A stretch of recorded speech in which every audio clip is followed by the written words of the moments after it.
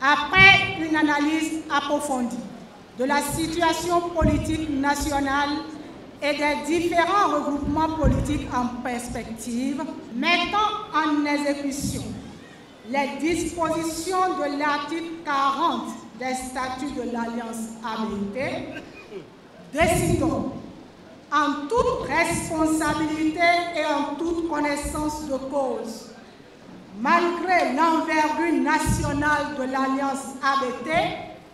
et sa capacité à aller aux élections sous sa propre bannière en conformité avec les nouvelles dispositions légales, de fusionner l'Alliance ABT avec d'autres formations politiques en vue de créer un nouveau parti plus grand et plus puissant. Autorisons son Excellence Ablaye Biotchani,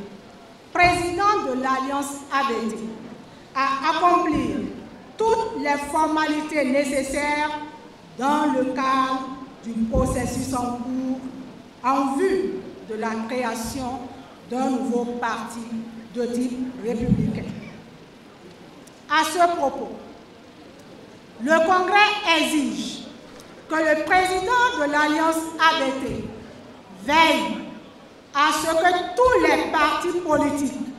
engagés dans le processus de fusion soient soumis aux mêmes règles et conditions, en l'occurrence leurs attributs.